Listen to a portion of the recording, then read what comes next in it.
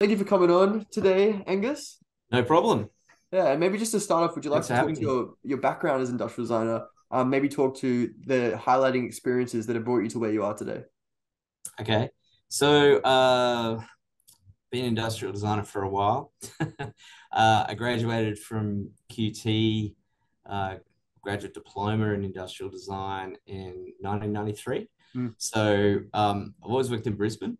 Uh, Always managed to find a design job that's kind of interesting and fun and challenging. mm, Started out working for a point of purchase display company in Brisbane, and that was really good. It was a good way to dip my toes in manufacturing. It was a mm. design office attached to a factory, so um, I kind of had a little bit of a baptism of fire there. Leaving uni and um, thinking that you know it all, and you're all fired up and you want to start getting into it, and then you realize that you really know nothing. Yeah. And the guys out in the factory floor have no problem in telling you that you know nothing, and Yeah. and whipping you back into shape. So that was actually a really good experience for me because I got to I guess take stock and then just go, all right, I'll listen to you guys. and Mm, and that was a really good lesson for me.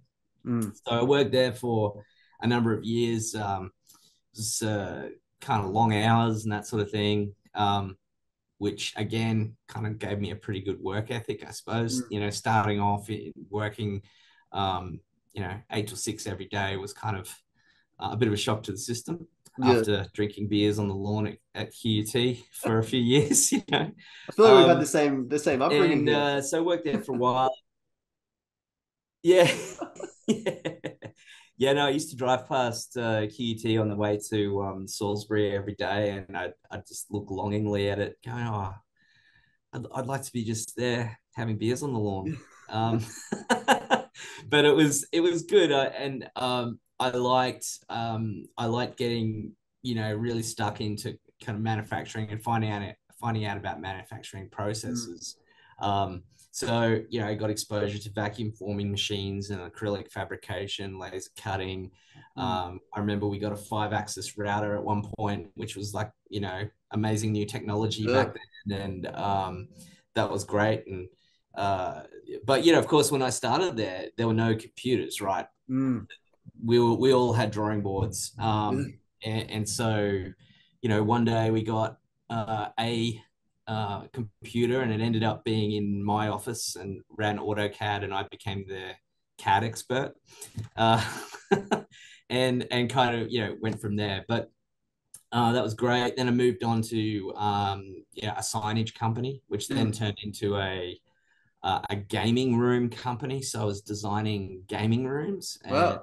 um, yeah, it was a little bit evil, designing chairs that would keep people seated for longer and Yeah. make them forget what time of day it was. So They kind don't of, want uncomfortable seats in a gaming room.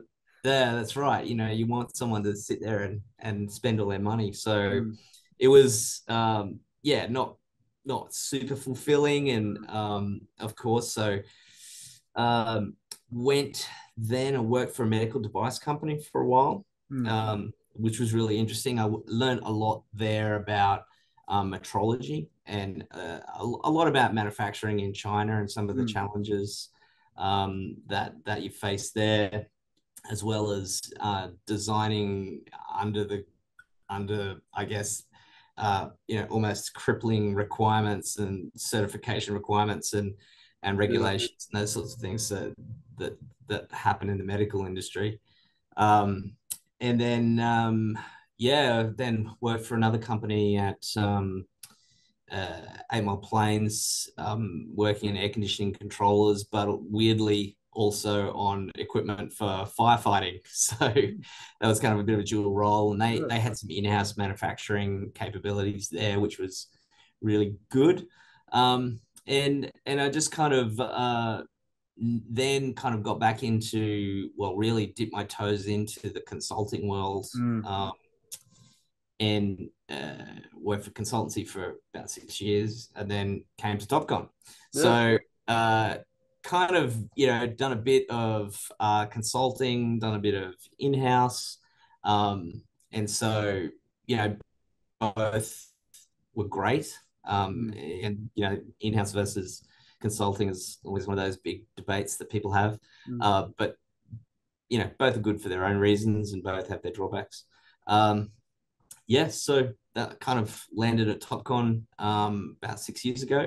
And at that stage, Topcon really didn't have any internal designers. They relied a lot on consultants. And because we're a company with locations all around the world, there was kind of this siloed approach to design. So, depending on where a particular product manager was, they would engage a design consultancy in that region, or maybe they wouldn't engage a design consultancy at all. So coming to Topcon and really getting used to working here and finding out the lay of the land, it quickly became apparent that we needed to consolidate and we needed to bring the whole company together in terms of design. Because of course, Topcon grew pretty rapidly through acquisition of a number of other businesses. So, you kind of had all these products that look like they came from a lot of different businesses because they actually did. And then bringing that all together and unifying that under one design language is where we're at now. Okay. So it's a bit of a challenge, but it's a great challenge. It's a lot to do. I mean, I suppose from a leadership perspective as well, having that design background, you can kind of redesign the system in more of a pragmatic way. Yeah, it's from a design point, there's the design challenge, right? Which is, I guess, all about, when you talk about a visual design language, that there's all the visual elements of the design. You've got you want to link that to the brand. You want to communicate the personality and the brand attributes and through the product attributes. And there's all of that. And that's one side of it. But the other side is I guess, more the not political, but the organizational side of things, where you've got a bunch of engineers who maybe haven't been used to working with designers before. And so now trying to insert the design process into a long-standing process that didn't include design. So that's got its own challenges as well. So a lot of my job is talking about design. I do less doing of design these days. But it's really being a design evangelist, I suppose, within the company. An advocator for the connection of design within the organization as well. That's right. And really trying to show people what the design process is and how it can benefit the company through innovation and creating products that our customers love to use. Okay. So it's something that you can talk to you blue in the face, but until people see it, they don't really get it. You see the results. That's part of the challenge too, is really knowing when to stop talking and when to just put forward some good work. Is the how do you measure the metrics of successful work in terms of like having the foundation of design? Like I feel like sometimes with design, like giving, like, kind of arguing that point whether it's going to be important or not can sometimes be difficult due to it being hard to, like, quantify the improvements of design. Yeah, it's the eternal struggle of designers. I think is trying to justify your position, justify your profession, even most of the time, to be honest with you. And what is the value of that? Often it's really intangible, and you can say that, hey, we've increased the usability of this product, but what percentage? What's the metric? You're talking to an accountant. Well, how much by? So it's very hard to do that. I recently went to the Red Dot Design Museum in Essen, and I was over there for a trade show. and I picked up a book over there that was called The Value of Design, and it was the Red Dot organization had kind of come up with this way of measuring the value of design, and it had put it into a book and done a bunch of case studies.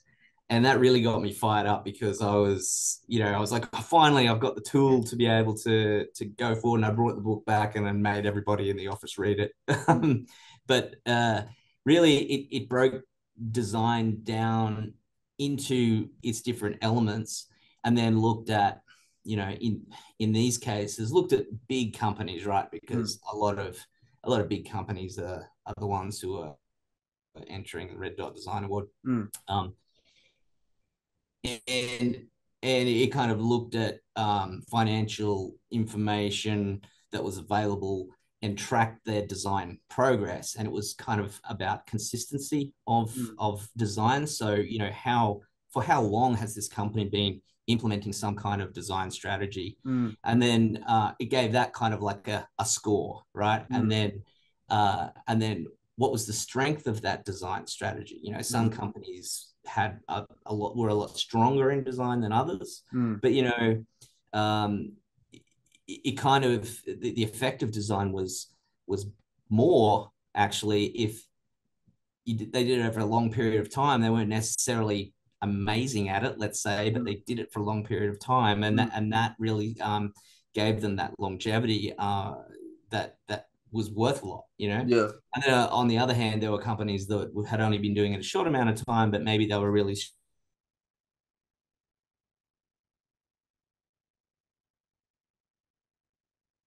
good book for any designer to get. I think you can probably get it on Amazon or somewhere. But Yeah. called The Value of Design. It got me, really revved up about, okay, we really need to get stuck in and start making a difference here. Yeah. No, yeah, definitely. Mm. How have you observed the evolution of design industry over your years, and what significant changes or trends have you witnessed? I'm sure you've Well, witnessed many changes. yeah, there's been a lot. I mean, I remember, like CAD, for instance, when I was at uni, right? It was, we were doing stuff in Corel Draw and Cool. AutoCAD. Like we were doing Yeah. 3D modeling in AutoCAD. And I don't even know if SolidWorks existed back then. Not sure. But yeah, like obviously, how CAD has developed, and just the tools now are so amazing compared to what we were doing when I finished. I mean, when I finished uni, to give you an example, I was just thinking the other day of prototyping, right? So one of the very first injection molding projects I worked on was this big overhead dispenser, and this was at the first company I worked at, and it was a cigarette dispenser. I had these trays of cigarettes that you pull down, and they typically sat over the top of a counter at a servo or something like that. And so I was prototyping this out of acrylic, and made all of the trays that were to be injection molded. I broke them down into individual parts that were laser cut Wow. from sheet acrylic, and then the ribs were these big sort of panels that were probably sort of 500 by 500, and they had all these ribs on them. And so all those ribs were cut out of 3mm acrylic, and then over the weekend I'd like sit in front of the TV and glue them all together, and basically doing a manual 3D print of layers. Yeah. And that's how we prototyped back Yeah. then, and now obviously the advent of 3D printing and where that's helped, a massive amount. Even even when I was, consulting, and that was only really maybe 10 years ago. Um, 3D printing was still something that we weren't quite couldn't quite afford, to have into the office. Well, now you We can have them at home. You can have Yeah, a that's really right. good 3D printer for like $1,000. I know. Yeah, Yeah. it's You can have crazy. an average one for like a couple of hundred. It's crazy. Yeah, Yeah. yeah, and it's kind of within the reach of everyone. Yeah, Yeah. you can buy them from Officeworks or whatever, So that's changed a lot. Yeah. And models that we used to make out of foam, now we just print them, Mm. because that, and it's kind of, it's kind of a double-edged sword Yeah. because making a model out of foam is a really hands-on experience, and Mm. you get to really shape that design. Yeah. It does require you to have a bit of skill Mm. in doing that for it to be as per the design, but that's got its own advantages. Mm. Now we will 3D print something because we can, and it allows us to work on something else while that's running. Yeah. So there's some efficiencies there, but I have thought that it might be good to get some blue foam Mm. back into the studio and start playing around with that Yeah. just for Especially fun. for service modeling and stuff. Like I feel like small service changes, you can really work it out a lot easier in foam. Yeah. Whereas like when you're in CAD, sometimes I feel like it's harder to work these kind of things out. Well, yeah, and this is one of the things that I try to push with my teams is sketching Yeah, and sketching, yeah. ideation on paper. Don't Mm. just jump into CAD, Yeah. because your ability in CAD kind of limits um, your imagination to some Mm. degree. If you're a gun at CAD and you can really Mm. ideate quickly in that space, sure. Mm. But I think sketching seems to be one of those things that is becoming a bit of a lost art in design. Yeah. Um, But at the same and time, I feel like it's timeless. Like there's always going to be people who sketch industrial design. Like I doubt there's ever going to be a replacement. You know? well, yeah, you would hope so. You would hope Yeah. so. I mean, um, less and less, I see less and less graduates that can sketch, Mm. and that's a shame. I think Yeah. anyone that's one of the things that when I'm looking to hire someone, the sketching ability is pretty high on the list. Yeah. Um, but of course, it's not just being able to sketch. I mean, you can Mm. sketch glass, or you can sketch a cup, or Mm. chair or whatever. But you need to be able to ideate and sketch, which Mm. is a different skill. Communicate that idea That's quickly right. and quickly Yeah, change. Yeah. yeah. And I think you know, it's especially in the consulting world, if you can sketch in a meeting Mm. and create something that connects with with your client, and it's like Mm. sketch it out, this is what you're talking about. Yeah. That's a pretty powerful tool to be able to secure that job. you know Mm. um, so yeah, it's a skill that I think is really important, and something that maybe some of the universities aren't quite focusing Yeah. enough on. Well, from my experience, I can say like I was never that good at sketching. I wouldn't say I'm still that good at sketching, but I went through uni and like kind of got to the point where they were like pushing sketching to some degree, but then it kind of just dropped Mm. off and I could still get good marks without being great at sketching. Yeah. So then I didn't improve, but then it got to the end of uni and I was like, I want to improve my sketching. Like it's one of those things where I feel like I'm lacking in that area. So I Mm. actually spent my own time kind of getting good at it and I'm getting better at it at least. And Yeah. but like I only knew that from talking to other people. Like realistically, I feel like it should have been more emphasized in university that it's important, a really important skill, and and every designer should be able to do it. Because I feel like Yeah. it was kind of like if you can do it, it's great, but you don't have to do it. You know? Yeah. Yeah. Yeah. I think, and look, to a certain degree, it's true, right? There are a Mm. lot of other tools out there. Yeah. But it's such a we've all got hands, right? It's a really Yeah. great and easy way of, you don't always have We think a visually as well, computer in quite front of you. designers specifically think visually. Yeah. Yeah, and so being able to do that and quickly get that idea out, Mm.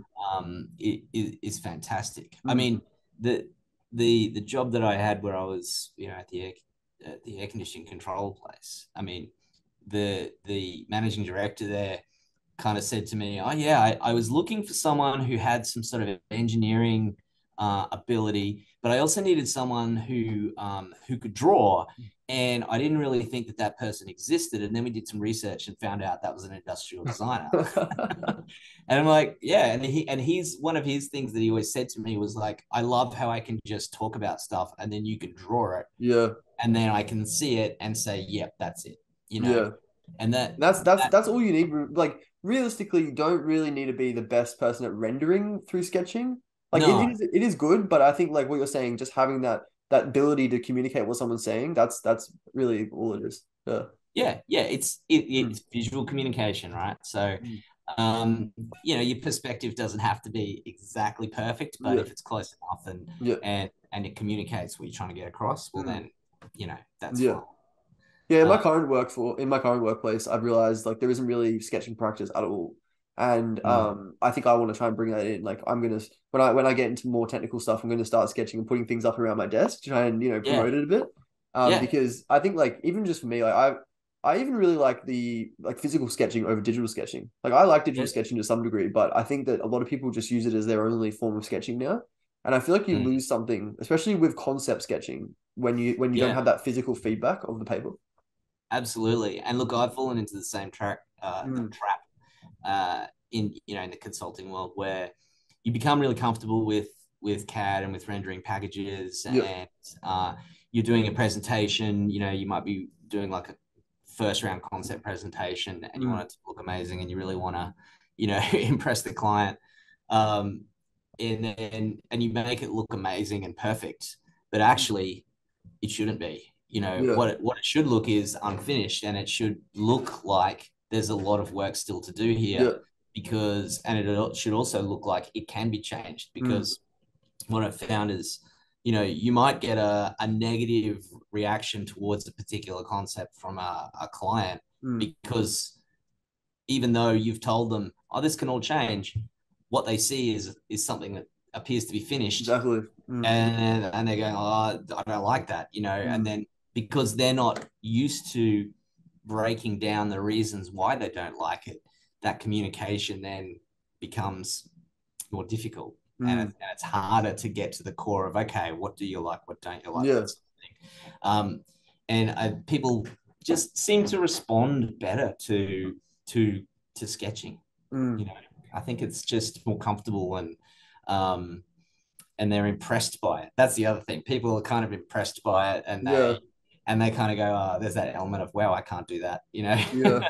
And so, yeah, I find that they're a bit more, those barriers, those client designer barriers that sometimes are there, they break down a bit more. Mm. No, yeah, definitely a good way to think about it.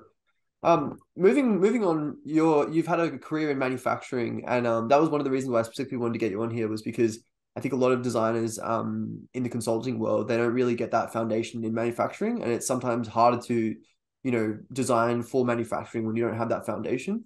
Yeah. So talking about Australia in terms of manufacturing, we already kind of mentioned this.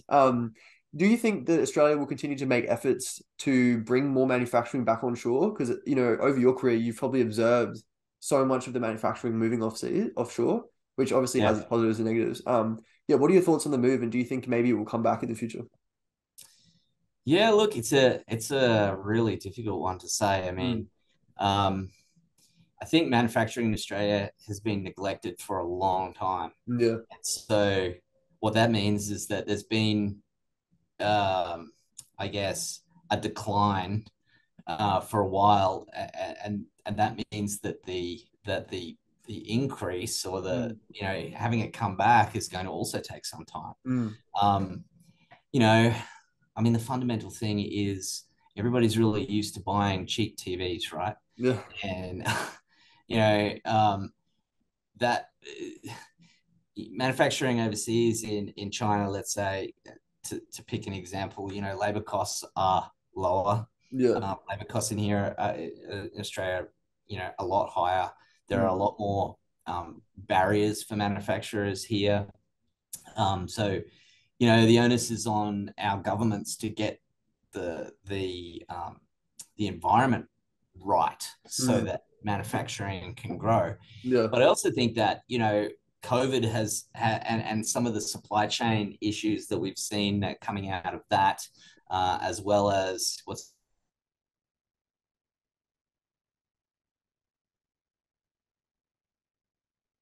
global supply chain anymore. We can't just sort of hang a hat on it. So Mm. I think there is a lot of people now thinking about, hey, they're probably taking manufacturing in Australia a bit more seriously. Mm. Um, we do some manufacturing in Australia for our ag products, Yeah. but the majority of it is in the US, Yeah. with some components coming from Southeast Asia. But we also manufacture in Europe as well. So we're kind Mm. of, all over Right the out of it. place. Um, my experience has been that in Australia, because manufacturing hasn't really been prioritized by governments, there isn't that depth here. Mm. Like if you want to find a really good die caster in Australia, good luck. You don't have Yeah. that many options, right? Yeah. There's plenty of injection molders, Mm. and that's good. But of course, tooling is expensive Yeah. here. And then So shipping the tooling over is also really expensive. If that's you right. overseas. Yeah. Yeah, but you can buy a tool from China, Mm. ship it over. If it's a bit rubbish, you can fix it up, and it's still cheaper than the tool you made in Australia, right? Yeah. So, and lots of businesses are doing that. Mm. So, I think maybe that model, I can't see that model really changing too much, um, because at the end of the day, whether it be a client that walks in the door of a consultancy, or an in-house application, no one wants to pay more than what they have to. Yeah. You know, um, So so it always comes down to money in the end. Like you can be the most crazy designer, but you're always going to be limited by the cost of your production. Yeah. yeah, exactly. And cost is a massive thing depending on the markets. Like we work across at Topcon agriculture, construction and geo-positioning, and the agriculture market is very tight in Mm. terms of cost of goods and margins and those sorts of things, because he's selling to farmers, right? And the Yeah. farmers they're not that flush with cash, right? They're getting They ripped off by the supermarkets. Yeah. So, yeah, when they're getting paid like hardly anything for their milk, they don't have a lot of money to throw around. So, um, some markets have a bit more room than others, but cost is always going to be a big factor. Yeah. And so, but the flip side of that is, landed cost. Mm. So the big difference is it might cost you, maybe it costs you 3 times more or twice as much to make something in Australia as it does in China. But the landed cost of those goods Mm. are something that businesses really have to take into account, because in my experience, a lot of management goes into getting good quality goods out of China Mm. landed without any issues. Yeah. So all of that, you got people sitting on meetings talking with suppliers, you've got trips to China, you've got all People of the on the ground cost in of China. that, and I was actually having a discussion with one of our European manufacturers, and they were getting some of their components from China, but they were actually thinking that it was getting to the point where maybe they'll just start sourcing from Germany again. Yeah. So that's something that's not always apparent, and I guess there needs to be a bit of analysis going into Mm. exactly what is the landed cost of that component compared to coming from Uh, locally, because freight as well, yeah. Freight is a is big crazy from China. I don't understand like how it's so expensive sometimes. I feel like as well, long term, China has expanded so quickly. And mm. like 20 years ago, it was just well, not farmers, but I mean, like Shenzhen, for example, was not even a city 20 years ago, really. And then now it's this crazy like hub of technology. Like sometimes when countries grow this quick, they have a lot of issues, and we don't really know what's going to happen long term. Yeah, true. And also the other part of it is you know workers over there are becoming more westernized, I suppose, for want of a Yeah, better word, that they're kind of seeing that, hang on a minute, we aren't getting paid very much. yeah, they're making so so much money. so the labor cost in China is not going down, it's going up. Mm, And so that has an impact as well, and that kind of maybe lessens in some cases yeah, the reasons for going there. yeah, So it's definitely an interesting time. You know, we've seen some of our supply chain moving from China to the US, mm, and you definitely pay more, but um, things can happen a bit quicker, Mm. and communication is easier, that sort of things. With regards to, the original question about how is Australian manufacturing going to develop, I think it will take some time. I hope that it will start to pick up. But yeah, the environment needs to be right. The economic environment needs to be Mm. there. And maybe I think there's uh, it could be a bit maybe consumer driven as well. Mm. There's, I think, definitely COVID, like I said before, COVID, and those supply chain issues have really made a lot of people look inwards a bit more and go, Yeah. hey, gee, that was a massive problem. We really need to be concentrating on making a lot of stuff at Mm. home. Um, I think it was Electrolux had an issue where they couldn't get supply of some components from overseas, and they had to shut their factory for a couple of Really? months, or was it a couple of weeks? But anyway, Yeah. shutting your factory for any period of time is not desirable. And they pivoted and started making those components in house. Yeah. That sort of thing is pretty impressive, Yeah. and if more businesses are doing that, then Mm. I think it'll spread. Unfortunately, the car industry dying in Australia really hurt a lot of those support businesses, like Yeah. injection molders and all of the businesses that relied on the car industry, Mm. and so of course for the rest of us who also use those businesses, they weren't there anymore. So Yeah. then, okay, we have to go offshore. I think as well, like a lot of car companies, globally, the only reason why they continue is from government support. Like Yes. specifically in, I think it's in Italy, some of the car companies, they wouldn't be where they are today if they didn't have continuous government support. Yep. Like whether that's like, reduced tax rebates, whatever, just to keep them afloat, because it's important to have onshore manufacturing, like from even a Yes. defense perspective or, anything. You don't know what's going to happen in the world. You need to have your own capacity.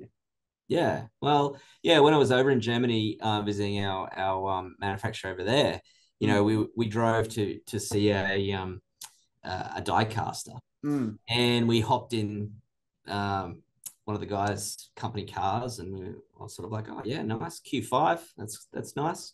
And he was like, oh, do you guys have company cars? And I said no, because it's a fringe benefit in Australia. You get taxed for that sort of thing, so a lot of companies don't do that anymore.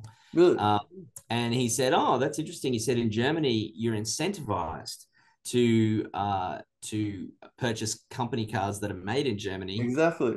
Yeah. So it's a Makes completely sense. different way of thinking about it. And I was like, well, that's probably why our car industry, well, one of the reasons why our car industry died, because Yeah. it thinking was not right. I Yeah. know it's more complex than that, but Yeah. yeah, I thought that was an interesting point, Mm. the differences between the way the company, the countries run. Yeah. Well, are you familiar with Neil Davison from Yes. Clandestine? Yeah, he's Yeah. working on an initiative where he's basically I think he's working with the government to better understand the systems going, throughout Australia and understand the limitations where we just don't have any manufacturing capabilities or in all Yep. sorts of other areas as well. From a design perspective, basically understanding, the logistics of Australia and realizing Perfect. the areas that need some, some capacity because there's just so many Yeah. areas right now where we have, as you're saying, like you want a die caster. It's not really possible. Yeah, yeah. Well, that's great. I'm glad that Neil's doing that sort of Mm. work, and he's pretty well positioned to be doing that. So, Mm. um, it's important. It's important that designers are out there having these conversations as well, Mm. because, um, yeah, a lot of these manufacturing businesses um, are kind of on their own, and they Mm. need all of the other professionals around them to jump in and try and help out. Yeah, exactly. Um, what are the positive negatives of the approach to manufacturing in Australia versus manufacturing overseas? And do you believe that do you believe that there are significant benefits to manufacturing in China for Australia, or do you think there's only really going to be detrimental effects if we long-term manufacture overseas? Look, there's good and bad in everything, Mm. China can be great if you've got the right fit for that company. Yeah. Um, and that I think that's it. The fit has to be right is really Mm. what it comes down to. Speaking from Topcon's point of view, for example, the stuff that we sell is kind of low volume, high value. Mm. It's thousands a year, not hundreds of thousands a year. Yeah. That sort of thing. So often, manufacturing offshore, particularly, I don't want to be China bashing, but you were talking about China, but you don't get a lot of attention if you Mm. don't have a very high volume. Yeah. And so then, okay, you've really got to go there, and that's expensive, Mm. There's a lot more and risk. of course, throughout COVID times, we Mm. couldn't go there. Yeah. So that was really difficult. So Mm. we spent a lot of money on Teams calls, Yeah. a lot of time, a lot of people on calls talking to manufacturers, trying to work through issues that would have been a lot better, a lot easier to solve if we were there. You know, Mm. um, so I think that's one of the advantages of Australia, for instance, is that it's not very expensive, or it doesn't take very long to go to that manufacturer, even Mm. if they're in Perth or Adelaide, let's say, Mm. and you're in And there's no Brisbane. language barrier as well. There's no language barrier or anything like that. So that's definitely a big advantage. Is being able to actually go to the place. Mm. So uh, yeah, and like we are saying before, the actual landed cost of goods gets Mm. affected by that. Yeah. I think some of the depth of manufacturing in China is really good. Like Yeah. there's so many choices, and Mm. maybe that's also a good thing and a bad thing because Mm. it's hard to navigate if you're new to it. Mm. It can be difficult to navigate, and you can fall into some traps. Had experience with a previous company that I was at where there was some manufacturing development work done and certain deals that were done based around that, and it meant that the manufacturer in China wasn't really motivated to continue developing the tool because to them it was fine, Yeah. and but for us as the company, we were not fine with that. And so that became a very difficult situation to work through, Mm. So, and I think there was a bit of, yeah, um, if we'd been a bit more experienced in dealing with manufacturers over there, maybe that Mm. wouldn't have happened. Yeah. But but yeah, look, definitely pros and cons of each. I've had some really great experiences with companies in Australia Mm. and in Brisbane, even um, where the quality is outstanding, Mm. but you pay for it. Um, and I Yeah. think, it's such a complex issue because a lot of times in the consulting world, you know, you might have a company or an established business coming to you, but then other times you've got someone who is it's just starting out in their manufacturing journey. Yeah. They've got a product that they want to put into production, and so budget for them is really really tight. Yeah. And manufacturing locally isn't as attractive because of the cost. Mm. So, as a designer and as someone who's experienced in all the facets of making products all around the world, you try to advise them, but at the end of the day, that dollar figure rules supreme in a lot of cases. So, the level of experience, I guess, in manufacturing of the client Mm. comes into it a lot in terms of where you're going to manufacture something. Yeah. And definitely seen projects customers, clients decide to do things one way where it's not exactly what we have been recommending, let's say. Mm. And Yeah. yeah, at the end of the day, they're paying the money. So Mm. To move on from that, you mentioned you've had a lot of experience in, in-house teams and also consultancies.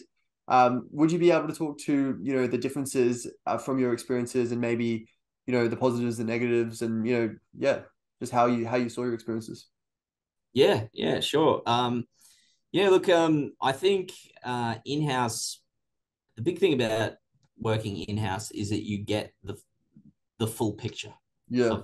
of everything. You get to see um, everybody from the office admin person to the, in some cases, if there's a manufacturing facility, the factory floor, you Mm. know um, you get to understand that business end to end, and you also get to understand the industry Mm.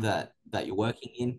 And it's you get a much deeper engagement. I mean, I think that consulting, sometimes you're selling your time, and I think this is the big difference. In consulting, you're selling time. Mm. In an in-house role, the company is selling a product, Mm. and there's a big difference there. And um, often clients in a consulting uh, environment, they don't see the value in some of the research that needs to be done. Mm. Um, some clients come to you, it's the classic thing. They come to you with their solution to a problem Mm. rather than the problem. Yeah. And so part of the design process is kind of um, lost Yeah. in the beginning. And then what also tends to happen is, that manufacturing development at the end of a project Mm. can often be lost as well, because a client might say, well, this is, I'm just going to take what you've done. Thanks very much. Great work. Awesome. And they go on their merry way, and you sort of are disconnected from Mm. the end result. So that can be frustrating sometimes. Always in a consulting environment, it's, the relationship between the designer and the client is so important. And there has to be that trust that's there. Mm. And it's true, some clients are better than others. Some clients get it. They come in and they let the designer do the design work and Mm. be the designer. And they let the design team run through the full process. Mm. But others do not. Mm. And it's just the reality of it. The great thing about consulting is that you get to do lots of different projects. Mm. When I was consulting, it was fun. It was really Mm. fun. And it was breakneck speed. I remember Mm. after working in-house for a while, I came into a consulting environment, and I was like, oh man, this is fast. There's a bit of a learning curve. But took me a few weeks to really get up to speed. But once I did, it was awesome. Yeah. But working in-house now, I think I've probably done enough of both to kind of know where I feel most comfortable. Mm. And I do feel most comfortable in an in-house role.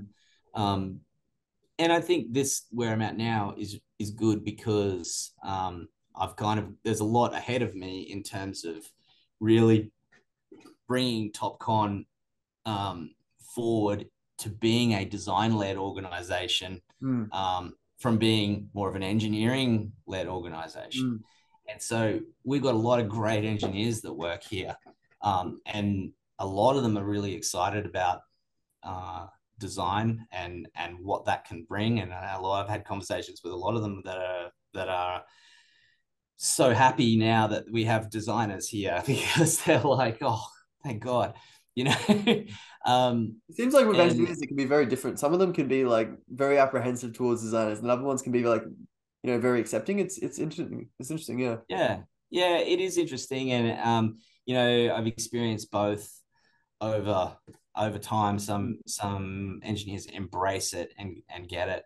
Others maybe feel a bit threatened, but I think it's only because they're not, maybe don't quite understand the design process. They have Yeah. maybe a notion of what design is that's not exactly correct. Um, and I think that's part of my role is actually explaining to people what design is. It's not about making something look pretty. Yeah. It's about creating great experiences for our customers and creating products that are connected and are a pleasure to use, and that creating that experience for our customers where they don't want to use anything else but Topcon. That's what it's about. And I think getting that message across, it takes some time. Some people are more receptive to it than others, but yeah, yeah. Yeah. Cool. And what are the unique challenges and benefits of each? And also maybe talk. Could you speak to how you as a manager, how you lead your team from more of a design perspective, opposed to just a classic management perspective? Yeah, okay. Well, I guess, how do I lead the team? Hopefully they would say by example. um, but what I try to do is, I guess, clear the way for the team to do their work. There can, in the day to day, there's a lot of noise. There's a lot of fires that have to be put out daily, and that can kind of sometimes be crippling. Yeah. Especially when you got to sit down and do design work, you need to really focus on that and immerse yourself in it. And if there's all these things happening left, right, and center that distract you from that, it can really derail the whole process. So my role, or the way I try to run things, is to, I guess, manage up and try and clear the way, set the processes, set the expectations from others in the organization, so that the way is clear for the designers to come and do their job. Um, as well as that, I try to push the envelope a little bit. I try not to be too much of a micromanager, because that's annoying for everyone. Yeah. But it's a balance, like, on the one hand, I want the team to be free to be doing their best work and feel comfortable and nurtured. But on the other hand, ultimately, the output is my responsibility, right? So I will also kind of sometimes play devil's advocate, and offer a different point of view, participate in some review sessions and ask some difficult questions sometimes, just to try and it's not about anything other than trying to get to the best possible product at the end of the day. um, so that's kind of the approach I take, as well as just being, like I said before, advocating for design, being the evangelist in the company that is the design figurehead, I suppose, for want of a better description. Yeah. And in that way, if design is more of a day-to-day term that's spoken about in the company, then that makes it easier for the guys to do their work and do great work. I'm very lucky. I've got a very good team of industrial designers, as well as UI UX designers. So they do great work, and so yeah, my job is just to facilitate and push out all the barriers out of the way so that they can continue to do good work. Yeah. Great. I myself am a recent graduate, and I know a lot of my friends are in that position where they're kind of moving into the first role, or maybe like looking for the first role out of university. Do you have experience hiring graduates, and like like what challenges have you faced? What positives have you noticed, and like maybe how could a graduate make themselves more desirable to be employed by a company like Topcon? Yeah, look, I've definitely hired graduates before. One of those graduates works in the team now, and I think you know what, the best thing that a graduate can do is just be tenacious and Mm, be keen, you mm, know. um I think resumes also, if from if you're sending a resume in, you're applying for a job or something like that, that resume needs to be a really good representation of you as a designer. mm. I've seen a lot of resumes come through in Word that, just Word documents with no real formatting and no kind of indication that this person is a designer. Mm, And I think for me, it's important to put your best foot forward when you're applying for a position. mm, Um, Even if you don't have like a huge folio, coming out of uni, you might have, one or two things from uni that you can show, and maybe some mm, personal projects and that sort of mm. thing. That's really all you need, Yeah. as a graduate. I'm not looking for a massive body of work, but what I'm looking for is someone who's really keen and Mm, interested, yeah. um, and willing to listen. And if you maybe aren't successful, then you're contacting me every couple of months just to touch base and keep your name front of mind. People that do that tend to be the ones that you remember, Mm, um, and that will kind of snare a position. yeah. So be tenacious, be keen, show that you love design, and show that Mm, you're willing to learn. yeah. I think that's really the only advice I can give. I think, and look, from the experience I've had, there are lots of different graduates coming out these days, Mm, who want to do different things. It's not everybody wants to be a nuts and bolts designer, right? A lot mm, of people want to kind of move more along into the business strategy field, mm, and do those sorts of things, which is fine. But if you, from my point of view, the work that we're doing is, we're designing products and working out how to put them together and mm, how to make them, work and mm, be manufacturable. So if that's the sort of stuff that you're interested in, then yeah, show mm. me, I guess. I suppose if you have um, that foundation in the more practical side of design, if you ever do move on to those roles, you're going to be a much better manager than if you just have no basis in that. Mm, yeah, that would be, yeah, I would agree with that 100%.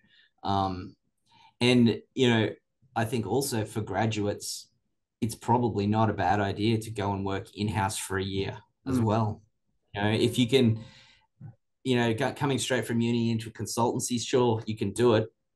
And there's plenty of great designers who have done that. mm, But I just think back to my experience leaving uni and being able to walk out into a factory every day and mm, actually see things being put together. There's really a lot of benefit in that, and you learn a lot. mm, You learn a lot of practical skills. Like, there's still, I guess, skills from those days that I use now. You mm, know, um, and part of that is being agile. mm, Designers in Australia tend to be very agile mm, because we have to be very flexible because we wear a lot of different hats. So that experience of having to really think on your feet and solve problems quickly, come up with alternatives, you kind of pick up the notion of doing that and use it throughout your career. So I mm, think it's really beneficial. mm. Yeah. Yeah, definitely. Um, how do you mentor and guide to help graduates and other designers under you succeed in their careers? And what advice would you give to someone, who's maybe at that point in their career where they're looking to move on to the next step, but they're not sure what that is? Yeah, look, that's moving to the next step is always Mm. a difficult one. You kind of need to know, how to get there, right? Yeah. Um, and it's hard. I mean, I think experience and time obviously helps. Experience, being strategic about what experience you do get and where you work Yeah. also helps. Um, so to be honest with you, I don't think I've been that strategic in my career. I've kind of gone from one job to the next, and happened to learn a lot along the way. Mm. But there's probably others that have done it better than I have and been more strategic about it. But in terms of mentoring, I really like to, I guess, answer lots of questions. I like to have an environment where someone feels like they can just ask questions and that there is no stupid question, right? Mm, Um, everything's everything's on the table. mm, Um, I think guiding someone by not necessarily telling them what to do, but helping them to find their own way mm, um, is is the way to do it. Because everyone has their own pathway, right? There's many ways to get to where you need to go. mm, So listening is also a really good tool, just mm, to just listening to people's concerns and understanding, like especially junior designers, they tend to maybe worry about things that they don't really need to worry about, mm, and and so listening and reassuring can actually be a really helpful thing, and I think I've found that reassuring people that they don't need to know everything mm, is also really helpful. yeah, As a graduate or as a junior, um, all I can ask of you is uh, that you're a sponge. mm, You know, um, and that it's the great thing about younger designers is that they always bring something to the table that's new. mm, yeah, Okay, they always bring a new technique or a new little piece of technology or a new way of doing things that can help the whole team. mm, So allowing that to kind of come in and not being too rigid about the way we do things, being flexible, I think yeah. is I think that's a really interesting approach. Like I think a lot of managers and even I've talked to so far in my process of even just looking for a job, a lot of them have expected, everything. Like this designer is gonna know everything. And it's like I think you can feel very disconcerting when you're looking for a job when, there's all these pressures of like you should know all these different things. But like I think your approach is really interesting because I think a lot of people I've spoke to from my grade, they're in the same boat and they're worried about mm, finding that job because they don't feel like they've got every single skill that's needed. But yeah, like yeah. there are companies out there that have this approach, and it's good to see. Yeah, Yeah, I think if you're an industrial designer and you're expected to know everything, the degree probably would never end, yeah. because That's the thing. You got the to nature of have some things to teach.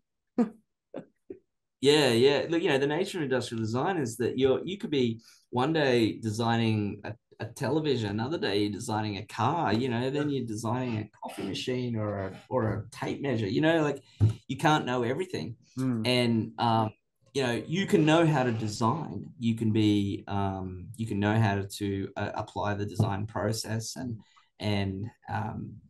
be skilled at design thinking. You can know how to draw, you can know how to use CAD.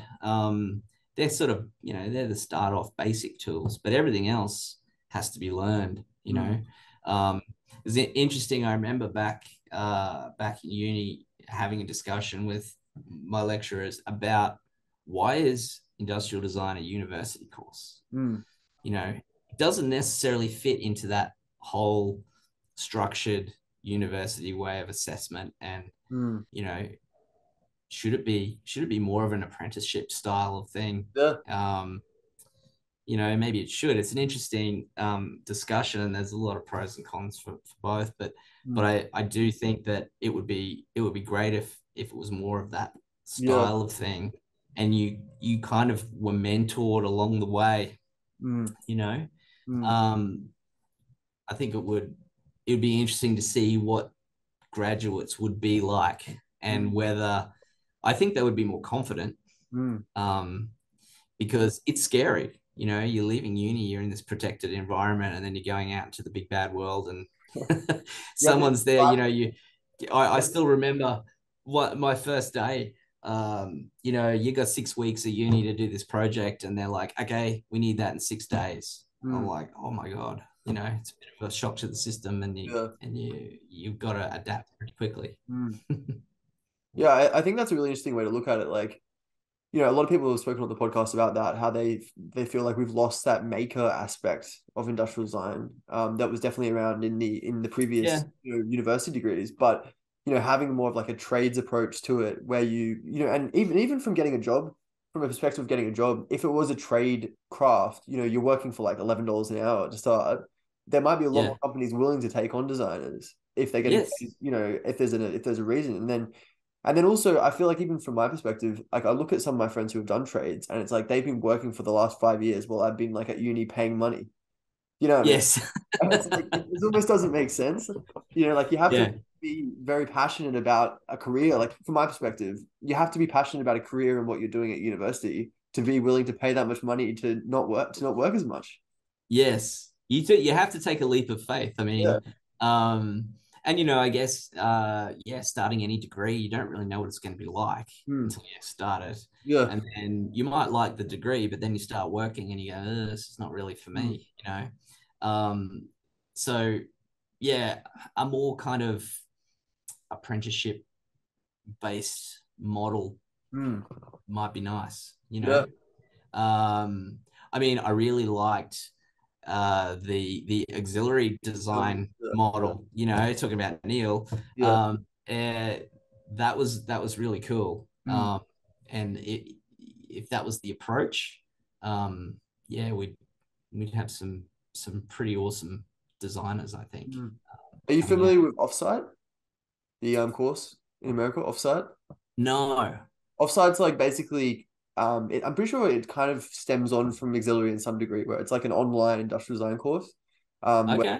three different stages. I think there's, like you've never learned about anything about design, and they teach you the basics, and then there's the middle one, which is like you're already an industrial designer and you'd like to be better at industrial designer, and Okay. the thing is, it's actually taught by industry experts, like famous designers from all over the world who have 20, 30, 40 years of experience. They teach the specific classes.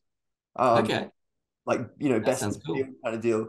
And like I feel like maybe that in connection with like a trade could be interesting. You get the Yeah. more conceptual side of design that you'd get at university from something like that, but then you get the hands-on, maker approach from the trade. Mm, Yeah. Yeah. I think that's a great approach. You mm, still need that. Yeah, you need that classroom um, sort of type of learning, I suppose.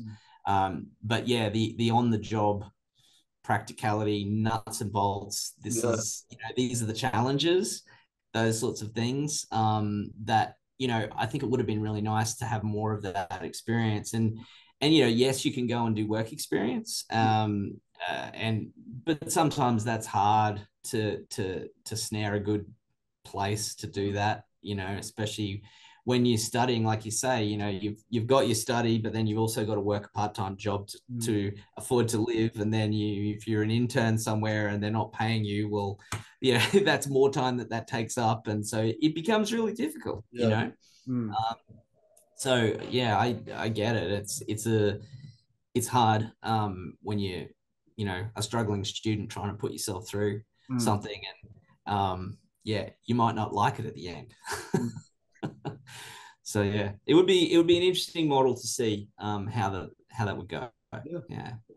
To move on from that, with COVID, we've experienced this move to remote work. There's definitely been a greater acceptance in the industry of, the possibility of remote, and it obviously has its benefits. Do you think remote industrial design work could be something that becomes more prominent in the future, where we could work more remotely with overseas and, other states of Australia? Yeah, look, in a way we do it here. We our main head office manufacturing facility is in Livermore in California. Mm, cool. So we are the industrial design team is located in Brisbane, but we work with engineering teams all around the world. Mm, And yeah, it certainly has its challenges. I'm not going to lie. You can't always travel for every project, otherwise we'd just be traveling the whole time, right? yeah. Um, uh, and the whole working from home thing, in the beginning I was really not for it, you Mm, know but I've kind of come to see that it's got its advantages. mm, um, and we do a 3 day a week model here, where 2 days at home, 3 days in the office. mm, And we've found that that's a pretty good balance, mm, because you know I can talk with the team online about something, but I'm usually talking maybe with one or two people. Yeah. The rest of the team, are somewhere else. They're not included in that discussion. There's so much that you learn sort of through osmosis, right? From a lot of these discussions, if you're in the office and you're just around. Mm. Um, and that's been one of the things that when we were working in a consulting environment and everyone was in the one room, we had this big long table and everybody faced each other, and so everyone could talk to each other and everyone was hearing what was going on. And it was a great way to learn. Mm. You would learn stuff from a project that you weren't even working on, Yeah. because you would overhear discussions and that sort of thing, as well as the face-to-face collaboration and ideation, brainstorming sessions, all of those sorts of things. Um, it just works better face to face. Yeah. I don't. I've heard a lot of people go on about how you can't make me come back into the office, and I'm doing all my work. Yeah, okay, you might be doing all your assigned tasks, but Yeah. could you be doing them better with better collaboration in the Mm. office as a team? Um, and look, the flip side of that is there are tasks that you need to do where you need to focus. Mm. So that is better maybe to Mm. to um, to do on your own. So I think it's an interesting. COVID has given us this or permission to have this hybrid working style, Mm. and it seems to be working for us here. Mm. So I think it's a good thing. Mm. Yeah, I think you're completely right. I think some jobs you can definitely substitute with completely remote work. But I think in Mm, design specifically, even UX design, you could maybe get away with it to some degree because it's very computer based. But industrial yeah, design, you've got that physical component, you've got that interaction, you've got that even like the anthropometric testing, like prototyping, testing out with different people in the office. Like you can't do that, from that remote setting. that's right. And I mean, even from the UX design perspective, um, the UX team, they're located in. We have one designer here in Brisbane. The rest of them are located in Europe, in Mm. different locations in Finland and in the Netherlands. Mm. And yeah, they manage to work pretty well remotely. They've got the tools to do that. They're using Figma, and that allows them to collaborate Mm. very easily. Um, and but still, they get together for workshops with product managers and stakeholders at specific locations, because sometimes you just need to be all in the same room, right? And thrash something out. So I think it's just about. I think just the old rules of having to come to work every day just don't exist anymore. Yeah. And everybody's now thinking about, well, does it actually make sense? You Mm.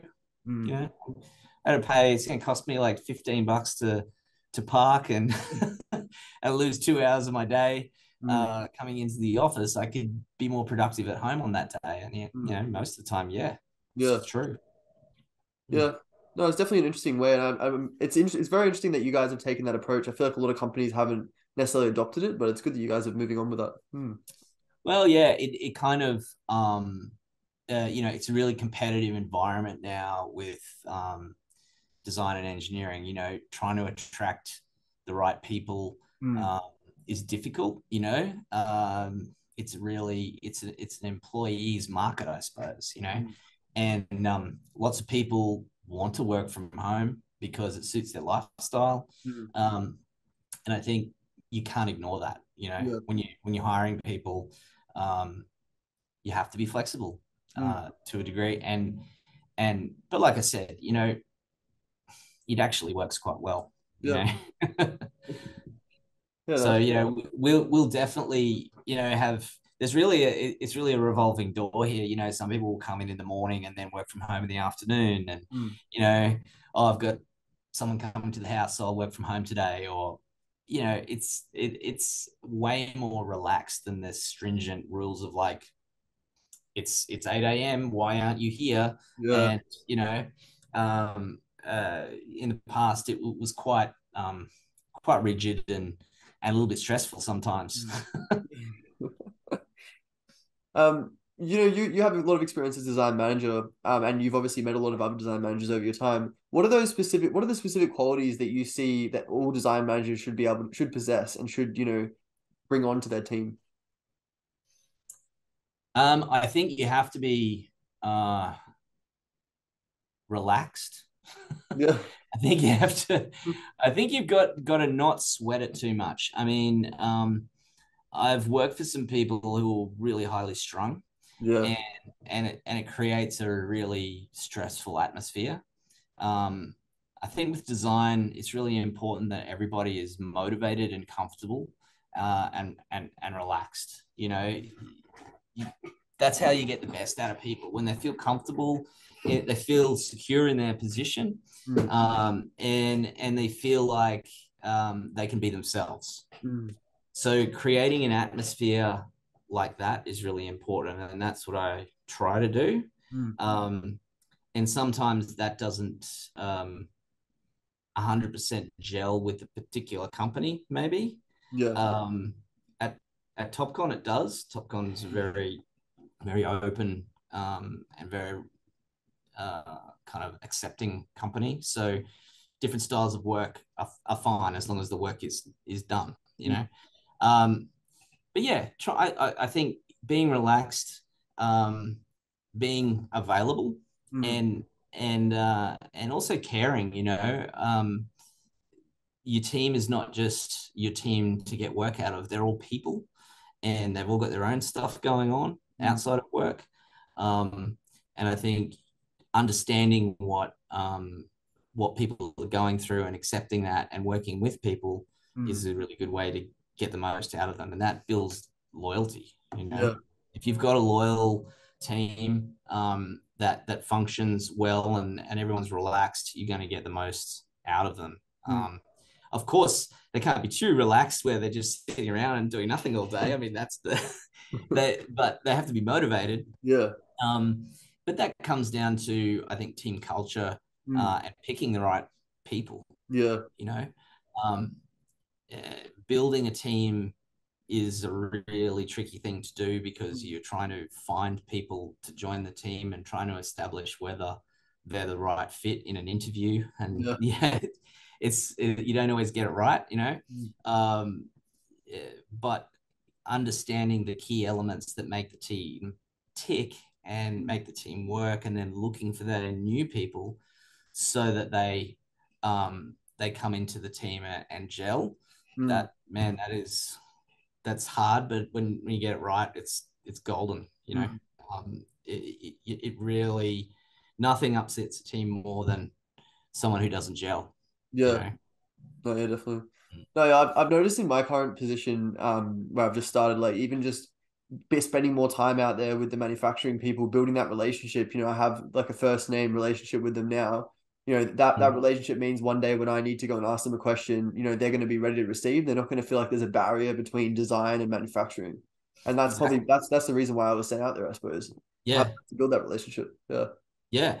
Well, I used to make a point of, when I was working at the sign company, I used to go and have smoko with the factory guys every day. Yeah. And you know, because you don't want to create this us and them Mm, exactly. sort of thing that goes on. And a lot of people do like to do that. And I think it's crazy, Yeah. because everybody's working together, and it was great. I used to love smoko. Yeah. I specifically eat lunch Had some great conversations. on purpose for that reason. And I think like Yeah. that's the moment you're sitting down, you're relaxing. That's when you make the best relationships. Yeah. Yeah, yeah, 100%.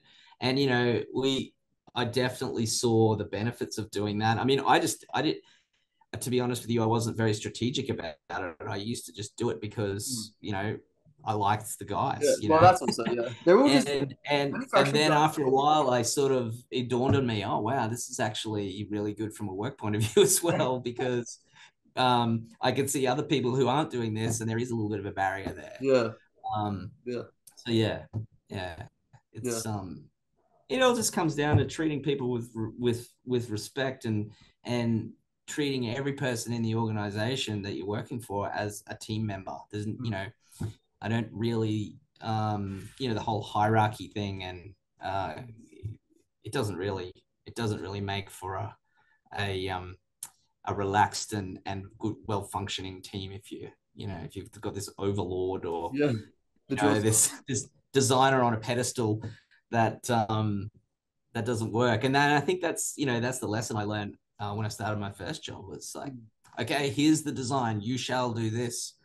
And those guys were like, yeah, no, that's not going to happen. So yeah, when I started talking to them about, okay, well, what would you suggest? How do you think we should approach this? They had some great ideas, things I didn't think of. And then that's when I learned how important collaboration is with everybody in the organization. Yeah, definitely. Sustainability and environmental considerations are becoming increasingly important to design and increasingly implemented. How do you address sustainability in your design process and in the design process of Topcon? And what solutions can we make to improve that? It's this one is something I think it's becoming increasingly important. It's been important for for a long time, and I think, to be honest with you, in a lot of manufacturing, it hasn't been addressed enough. Yep. Um, you know, there's the sustainable spin, and then there's actually doing something meaningful about it. Um, yeah, look, I think business in general and designers in general, Mm. um, at the grassroots need to be thinking about sustainability more. You know, Mm. we have a sustainability team at Topcon that is reasonably new and that are looking into ways that we can improve the way we're doing. And sustainability doesn't just necessarily mean environmental sustainability. It's kind of a massive it's a massive thing. But by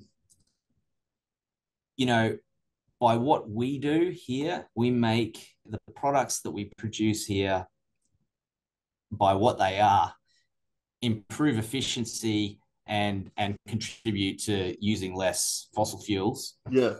which is a good thing. But I think we've still got a fair way to go in terms of how our products are made, and Mm. because we're still doing things, we're still injection molding plastic, and we're Yeah. still die casting, and we're still powder coating things. We try to design so that all of that can be disassembled, and recycling is easier. But the nature of our business, in that it's a very harsh environment, means that some of our products are potted, Yeah. and some of our products are single use, and so there are challenges there that we need to overcome and get better at in Mm. terms of how we approach the manufacture of those. So Mm. yeah, look, it's really important, and it's one of the things, actually, when we're talking about goals for the coming years, that's high on the agenda, is to work towards more sustainable Mm. products. But like it's hard. Yeah. It's hard. It's a hard thing. You can't just say, oh, we're gonna be better at sustainability. Um, the products that we design at Topcon have to withstand such amazing amounts of vibration and hot heat Mm. and cold and everything in between. Yeah. And so, metal enclosures are kind of pretty common, right? So we're exploring different ways of doing that. But yeah, it's a long road. Mm. I think it is really difficult. I think sometimes society kind of puts this, everything needs to be sustainable, but there's not really emphasis on how it's going to be done. And that it's also difficult as well. And it's not just this simple one-step solution, like it's a system-wide change. It's changing the whole system to be accepting of, new materials, new processes, and even changing the mindset of the consumer to not want always a repeat and a better product of the product they already have, or or just, yeah, there's just so many different aspects to it. And I think like a lot of times they simplify it just thinking it's this simple problem, but it's really not. Yeah, I mean, you can you could say, oh, well, you just use more recycled plastics, for instance. That doesn't necessarily work that way because when in a high performing product, you need the virgin material properties, which with regrind or recycled plastic, you don't always get. Um, but of course, I think there's more that can be done in using recycled and recyclable materials and Mm, biodegradable materials as yeah. well.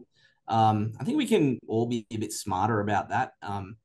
But my experience really has been that business in general likes to be able to say that everything's sustainable, Yeah. but the put your money where your mouth isn't so much there. Yeah. Um, so I'm happy that Topcon's actually taking it seriously. Mm, But yeah, I think that's been my experience in the past. Is like everyone wants everything to be, environmentally friendly, but yeah. they don't pay for Yeah. it. That's the thing. you know, There's a bigger price tag. yeah, Mm, yeah. So I think we all have to, but I think that it is changing, and the days of someone just wanting to buy something because maybe it's cheap, right? It works and it's cheap, and yeah. I reckon it's going to last me as long as I need it to last me. Those days are changing, and Mm, people are becoming more and more um, selective about what they purchase and mm, what the environmental impact of that product mm, is, um, and which is a good thing because that means that if it's consumer driven, there's no businesses have to take notice. yeah. They have to take that seriously, Mm, and so that's encouraging. mm. Yeah, definitely. And I mean, even I think as well, people think of sustainability, they think of recycling, pretty much mainly recycling. But there's so many Yeah. things that you can do in the design process and in designing a product that actually makes it more sustainable. Like, for one, designing something to actually be durable and actually last a long time, like that is inherently sustainable. Or even Yes. designing something that's just repairable or modular. Like these are Exactly. things that you can do that aren't even necessarily going to cost more money, that just make a product better. Yeah, and that's something that one of the mandates here is that yes, everything must be serviceable.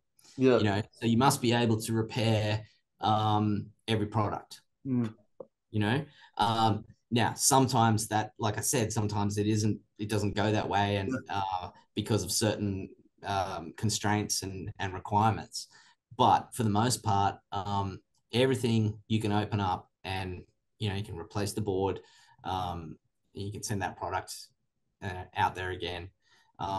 But the model, or I suppose the business organization behind all that, also has to be there to facilitate that. There's no use having something that is repairable and then just replacing it, you Yeah. know, yeah, and then throwing it away because it's too expensive to repair because we don't have the infrastructure to get it back to the customer. Yeah. We don't have the infrastructure to bring this in and analyze what's wrong with it, Mm, those sorts of things. So it's not just a product level thing; it's a business level thing, mm, and that's important to understand is that you can design a product to be recyclable, but if the protocols aren't there, mm. it's not going to happen. Yeah. The other day, I had to go to the hospital. I Mm, cut my thumb open with a grinder, and I had to have stitches.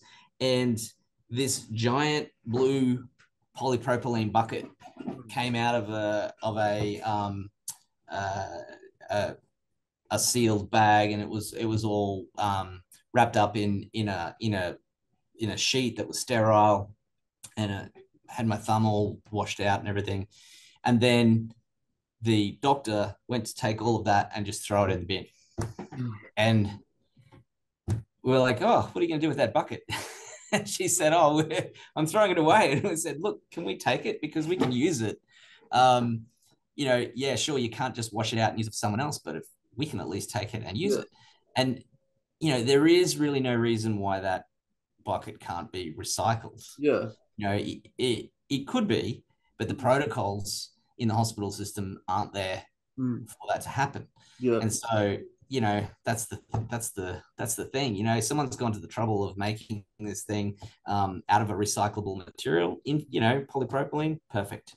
But yeah, then it gets put into landfill. You know, Yeah. so Yeah. I that's mean, something that has to change. it's not even just from a it's from a government perspective as well. Like we have even limited recycling, infrastructure in Australia in general. And Yes. that's something that needs to be developed over time.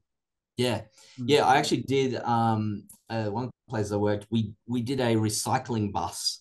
So I had to design a whole bunch of. It was an educational tool for kids. Mm. So they took an old city council bus and fitted it out with all of these recycling activities, and this bus would travel around to schools, and the kids would learn about recycling.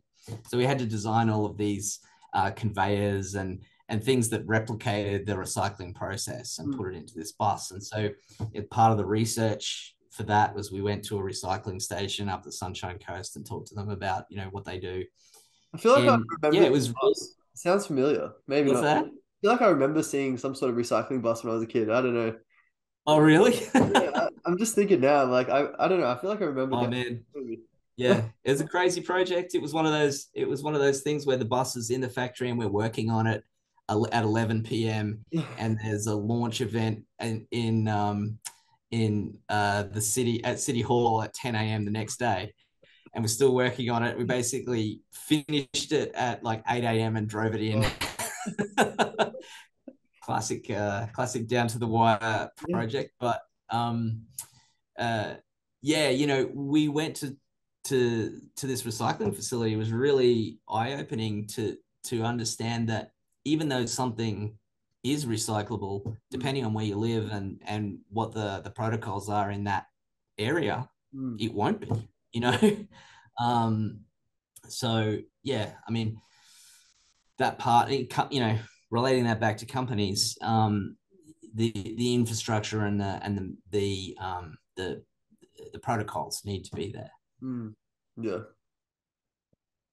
Just to move on from that, you know, design is balancing creativity and that practicality. Quite often, especially within a manufacturing standpoint, how do you navigate that delicate balance, and how do you ensure that design meets both an aesthetic and a functional requirement? Good question. Um, functional is by far the number one Mm. thing. Um, Usability uh, really actually is equal number one. Mm. Um, Aesthetics, I think, you know, it kind of comes from the functionality. You know, I mean, form follows function, Yeah. right? Uh, but um, but I think really keeping that focus on the functionality, on the practicality, on the manufacturability Mm. um, of something, it's important to do. Having an effective design brief Mm. actually helps in a lot of ways Mm. because you know, you need that touchstone to keep coming back to. Does this satisfy the brief? Yeah. Um, and I think you know, I'll be the first to admit that I was attracted to the design profession by aesthetics, Mm. you know. Um, and then it was only when I really started to get into design that I realized there was this whole other functional aspect to it, and an actual fact the usability aspect of it was just as important. Mm. And the aesthetics, the way I look at aesthetics is they're also functional, right? Mm. Like, you don't um, like, take a consumer product that sells on the shelf, right? The aesthetics of that performs a function, Mm. and that function is to attract the target customer to buy that thing, Mm. right? And to feel good while they're using it. It might be aspirational, it might be, you know, emotive. You might feel a connection because of the form. um, in the products that we design at Topcon, for instance, people don't buy them because they look good. They Yeah. buy them because they make their life easier. Mm. It's the functionality. Mm. They also buy them because they have confidence that they will last and be rugged. So the aesthetic treatment of those products comes from a different angle. You are trying to communicate through the aesthetics that this product is rugged and Mm. that you can trust it. Yeah. It's a different way of communicating. Almost So like conveying the um, visual aspect through aesthetics. yeah, yeah, that's what it is. Mm. And so it's important. And then the other side of the aesthetics there is that in a company like Topcon, where we got lots of products across, lots of different industries, there's that brand language where you want to make sure that every product that's released looks like a Topcon product. You don't have to have a Topcon badge on it to know that. So that's got its own function, and that, having that consistent language helps to promote trust and loyalty, Mm. in the brand. Yeah. Uh, so it's very important, and what we try to do is set ourselves a bunch of parameters um, uh, that we can work within, that we know that the functionality of a particular product is high priority, right? Mm. And so our visual brand language is designed in such a way that we have a number of different design elements that we can apply to different products in a Mm. certain way that don't restrict that functionality.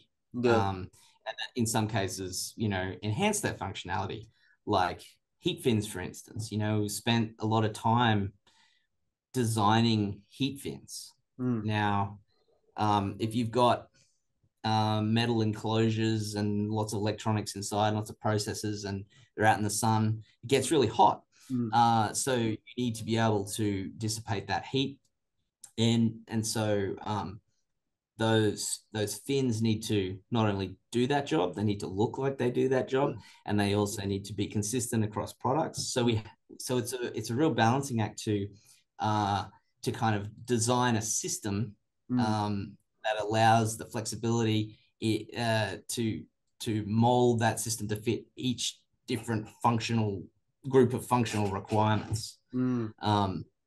So it takes a bit of experience and knowledge in the industry, in the products, Mm. to be able to do that effectively. You can't just walk in and kind of do that. You need to understand the product. You need to understand the user, where that product. You need to understand the environment that product's got to work in, for instance, in this case. And so yeah, it's kind of a complex thing. Mm. And of course, one of the advantages of working in-house is that over time, your knowledge base builds Mm. about industry, and things become, a little bit second nature. You do things because you know that that's going to work, or you've already asked that question, so you know the answer to it already, and you move on to different questions. Mm. So yeah, look, it's always a struggle, you Mm. know. Um, but I think as long as the aesthetics of a product communicates what it's intended to do, Mm. and it doesn't get in the way of the functionality or the usability, Mm. um, that's when the balance is right. Yeah. Yeah. No, that's really, really good advice. Does that Um, make sense? I don't know if that answer that actually made makes sense. sense. I reckon it makes sense. Yeah, moving on from that, we've got to wrap this up because I'm sure you want to get home and have some dinner. Yep, sure, sure. Looking into the future of design as a whole, what most excites you in the industry, and what major changes do you see happening in the world of design?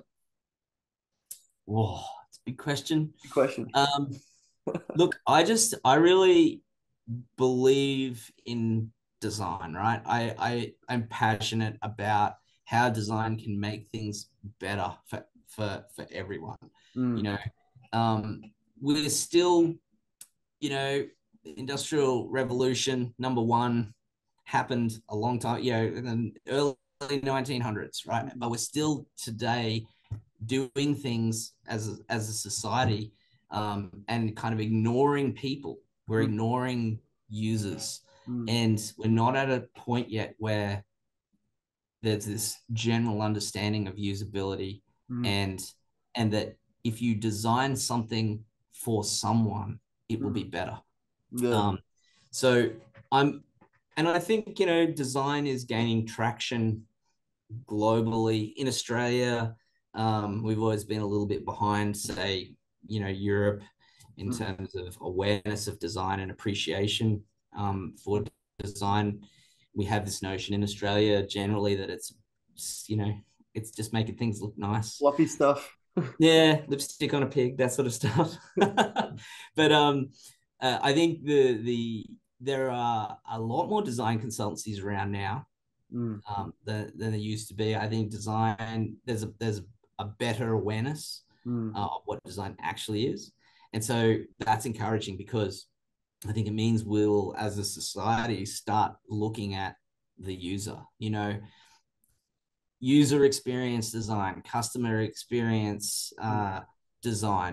All of these terms and professions that didn't exist sort of 25 years ago mm, now exist, and that's a really good thing. So I'm excited to see what that can bring, mm. and I think